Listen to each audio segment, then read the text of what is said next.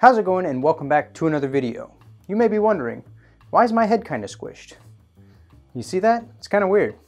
That's because I'm using a brand new 50mm anamorphic lens by a company called Siuri. It's spelled like this right here. Not exactly sure how to pronounce it. But before we go any further, let's go ahead and fix this. Let's see. Okay, that's better. So let's jump into it. Siuri is a camera gear manufacturer. They make just a few products right now. But today we're going to focus on their brand new, not yet released, 50mm anamorphic lens. It's a 50mm 1.8 and it's anamorphic, which is why my head was squished at the beginning of this video. But for those of you who don't know what anamorphic lenses mean, let's touch on that real quick as fast as possible. So when audio was first being recorded with video, they needed a place to store the audio, recording it alongside the video. So on the same piece of film that the image was being shot on, they would cram the audio right next to it vertically along the image. This made for a smaller area to record video to, and the square aspect ratio really wouldn't catch on until Instagram came around. So in order to get the same field of view onto the now smaller film, they utilized anamorphic optics that had actually previously been used to give submarine crew members a wider field of view through their periscopes. The design of these optics squeezed the image horizontally while leaving the vertical field of view the same, and they were designed to squeeze it a very specific amount in order to easily and accurately unsqueeze it in post-production or while projecting it. So what does that mean for modern filmmaking on digital cameras? Well, it means you get a wider horizontal field of view for a given focal length. So instead of getting a 50mm focal length field of view with this lens, you may actually get something wider, which makes for a pretty interesting look and have a different aspect ratio altogether. It gives your footage the letterbox black bars on the top and bottom that has come to be associated with cinematic footage. So basically, this lens will automatically take your footage to the Hollywood level. But actually no. However, it is still a pretty cool and unique lens, and what makes it stand out even more is its price. Anamorphic lenses are known to be very expensive, and even the cheap ones being out of reach for almost everybody. However, the Siuri lens will only set you back about $600 on their Indiegogo page, which they are running a promotion for on this lens right now. The retail price will be closer to $700, but that's always subject to change. Be sure to check out the Indiegogo in the description down below, and also check out their other website for other products that they offer.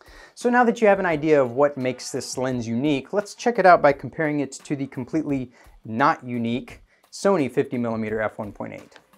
Now this is technically an identical focal length and aperture, f1.8, f1.8, 50mm, 50mm, but it makes for quite a difference in the end result. So let's check out some side-by-side video, as well as some images to see the difference in sharpness. So right away, it's apparent with the overall field of view. You can see a lot more in the scene, which can give you a little bit more context as to a given shot, which can sometimes be critical to visual storytelling. But it can certainly be achieved with a wider angle lens, but a wider angle lens means you sacrifice some depth of field, and in that, a little bit of subject separation. So is there any sacrifice with using a anamorphic lens compared to a regular 50mm? Let's find out. So checking out these pictures here, it definitely looks like you do sacrifice a little bit of background blur when shooting with this specific anamorphic lens. Here these images are f1.8, f2.8, and f4. And there is less background blur. I'm not sure if that's typical of all anamorphic lenses or just this one specifically, and that's part of the reason that it ended up being so cheap. Even after you stretch back out the footage and correct the aspect ratio, you still end up with these nice little bokeh balls that are oblong in the background, which is another signature look for anamorphic lenses. So some filmmakers desire that look because it's the more cinematic look. I don't think it's that big of a deal. You really have to be looking for it in order to even see it in high-end production movies. So one thing to note during this test is that our subject was actually minimum focus for the Siuri lens. And that minimum focus was to the tune of about 4 feet. Meanwhile, the Sony 50mm full frame had a much shorter focusing distance. This may not really be an issue for most people shooting video because even with this long minimum focus, you still had plenty of room to fit somebody's entire face in frame, like this. Let's see here. All right, this is minimum focus. Do you need any closer than this? Maybe. but I think it'll be adequate for most things. So while we're looking at these pictures, let's go ahead and check out the sharpness between these two lenses. You can see here that they're both shot at f1.8. Neither of them are spectacular, but the Anamorphic seems to fall behind. There's some smearing both horizontally on his eyes, which may be a result of the correcting of the aspect ratio. There's also smearing on his arm, which looks like motion blur, but both of these images were shot with a remote shutter, so I really doubt that that's the case. Moving on to f2.8, it's more of the same story, but at this aperture, the Sony lens seems to pull ahead in raw sharpness, but I do think the Siuri has more vibrant colors, if only by a touch. Finally, at f4, the Sony pulls ahead a bit further, and the Anamorphic leaves something to be desired, even at f4. I mean, it's f4, that's pretty dark. So that was a little close up and personal for the Siuri. Let's move a little bit further away from the camera. However, this story seems to stay the same. At f1.8, the Siuri looks pretty good, showing a little better contrast than the Sony and maybe a little bit more vibrant colors still, but it's still being beaten in sharpness. At f2.8, this sharpens up a little bit, but the Sony stays just ahead of it. And on to f4, the story stays about the same again. It just can't quite catch up with the Sony for sharpness. So this lens is designed specifically for APS-C size sensors. You can put it onto a full frame body, I mean, feel free to do that, but I took some photos and video examples of how harsh the vignetting is. Yeah, you can come in. Guess who's down at the curb taking the trash bags? Like, why are you so bad?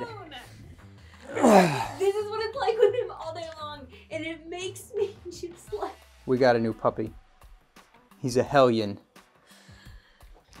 I'm leaving, by the way, so... All right, bye. All right, moving on. One thing that you can't ignore when showing off an anamorphic lens is the signature lens flare that comes with the anamorphic design. Again, it's one of those staple things you see in so many big budget movies, especially action movies where they really make use of it, or sci-fi movies where it adds kind of an eerie effect to it, especially if it's nighttime, headlights kind of deal.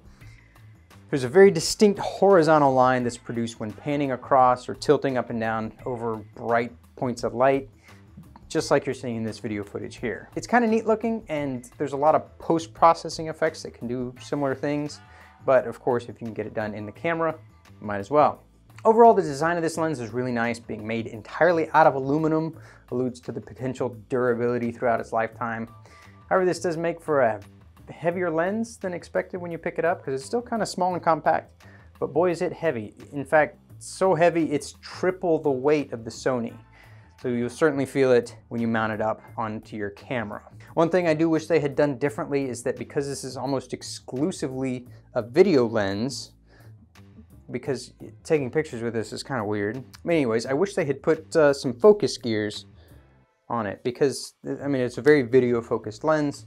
Put some focus gears on it, but that may have added to the price, and they were trying to keep it at a certain price point. So in conclusion, this lens certainly has some shortcoming, being the sharpness, the weight, the lack of the gears on the body, but it's 6 times less expensive than the next closest competitor, and it makes for some, I think, better looking video in compared to a conventional 50mm lens. So I think this is going to spark some interest of filmmakers and everybody out there who's running on a budget. I'm running on a budget, you're probably running on a budget, everybody's got a budget. And this is a cool lens to be able to branch out and get some of those anamorphic style shots. As a reminder, don't forget to check out Siuri's Indiegogo campaign down in the description. And you can grab this lens for $100 under retail. And also check out their website for some additional products. The links will be in the description. So thanks for watching, and I'll see you guys in the next one. Peace.